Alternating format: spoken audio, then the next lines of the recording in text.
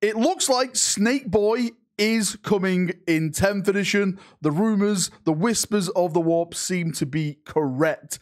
Again, Games Workshop have just put out a brand new article. It's all about the Emperor's Children. It's all about them getting an index. Let's jump in. Let's take a look at this. And also, let's go over some of the rumors about the Emperor's Children, the stuff that I've heard through the whispers, and maybe some things like we're hopeful for that is going to be happening with the Emperor's Children launch, if it does indeed happen. So let's jump over to this window where we can look at the information and go over some of the main talking points. There's definitely a tease by Games Workshop in this about this new codex. If you want to go and read this article over here, it's over on the Warhammer community website right now, so you can pause this video, you can click it off, do whatever you want, and you can go read it for yourself. But the first thing that massively stands out in this article is this line here. It's all about the upcoming Chaos Space Marine Codex and what's not going to be in there in terms of the Emperor's Children. It says Lucius the Eternal and Noise Marine squads are both absent from the Codex Chaos Space Marines, and while none can say why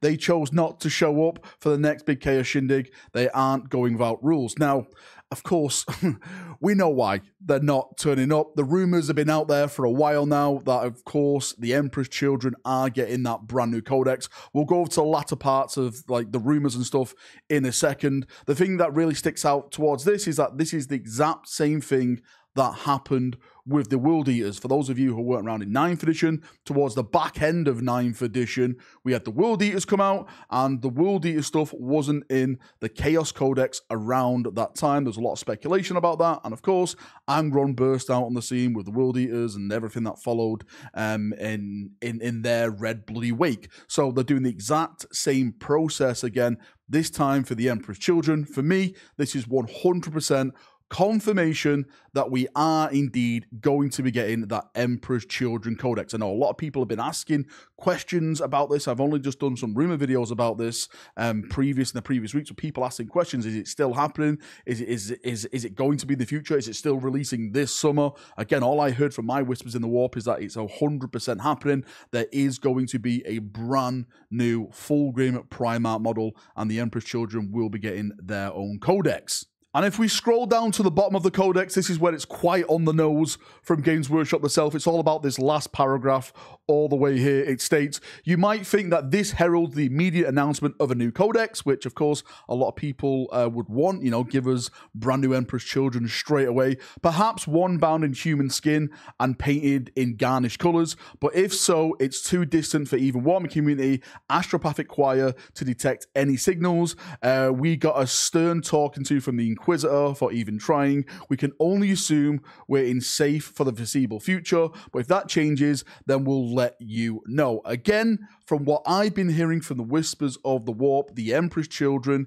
is probably going to be towards the back end of this 10th edition, so towards more or less the launch of the 11th edition, just like what we got with the World Eaters, really, where we got that 1-2 hit of 2 Primarchs coming back. I predict that's going to happen again, where we're going to get a 1-2 hit of 2 different Primarchs, one being Fulgrim and the other being Lehman Russ with the Space Wolves. But of course, the Space Wolf stuff is a whole separate another video. It'd be interesting to get your viewpoints on this. Do you actually think now that the Emperor's Children are getting a codex, do you think that passage of text which GW have been putting in their articles is more or less confirming it? I'm taking it as 100% confirmation. It's just they're just being sneaky with it, like a sneaky snake boy Fulgrim.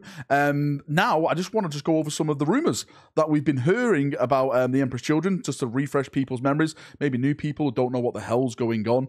We are going to be getting a brand new Fulgrim model. That is what I was told by the Whispers of the Warp when they were whispering about the Emperor's Children getting their own codex and stuff. So Fulgrim is definitely coming back into the setting. Technically, he is already back in the lore. He was in the Arcs of Omen books, and Abaddon was furious with him because while everyone was fighting and taking it towards the Imperium and, you know, trying to destroy the Imperium, Fulgrim was just doing Fulgrim films and just chilling out on a planet, excess, Slanesh, you know, all that kind of weird stuff that Fulgrim absolutely does. And Abaddon was like, I'll get him, I'll slap him around and stuff like that, which would be an awesome thing, you know, to see Abaddon try and go toe-to-toe with Fulgrim. I'm probably going to put all my money on Fulgrim.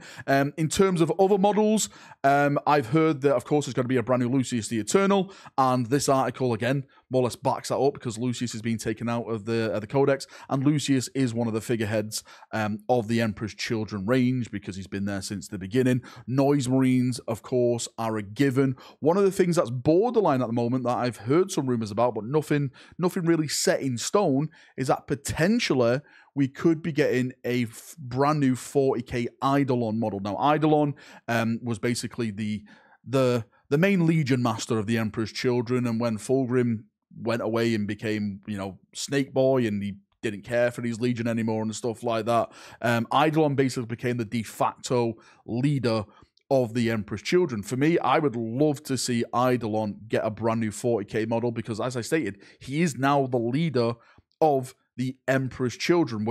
Without Eidolon, there would more or less just be just different warbands or killing each other and stuff like that. Eidolon is like the main bridge because Fulgrim doesn't care. Lucius the Eternal is just all about himself and doing what he wants to do and stuff like that. So I'm hoping we do get an Eidolon and maybe some other units as well. Maybe some upgrade kits and stuff for your Slaanesh Marines and all that other stuff. I'm sure that's going to be on the table as well. It's nice to see that the Whispers of the Warp seem to be correct again. All praise the Warp. Wait, hang on, don't do that. The big thing about this is that the same Whispers from the Warp who were talking about the Slaaneshi stuff, the Emperor's Children, Fulgrim and stuff like that, have also been talking about Blood Angels and Space Wolves and some other massive things in the future of 40k. So if this does turn out to be correct, then I'm sure there's going to be an absolute fantastic release schedule for models for Space Marines and, Eldar and other races and stuff like that coming for Warhammer 40,000. But that's enough waffling from me. As always, thank you for coming. Thank you for watching.